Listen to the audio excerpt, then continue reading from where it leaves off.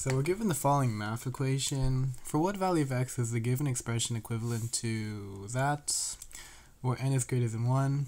So it's being very blatant. You're going to take this equation and set it equal to this equation.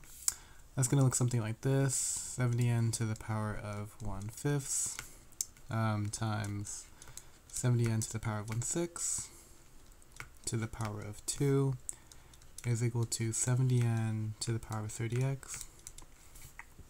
You can rewrite that as 70n to the power of 1/5 times 70n to the power of 2/6 is equal to 70n to the power of 30x.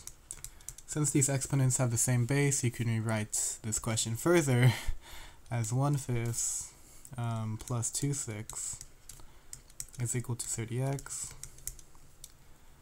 And that means that 30x is going to equal to 16 over 30, which is equal to 30x again. Divide both sides by 30, you're going to get x is equal to 16 divided by 900, which is the correct answer.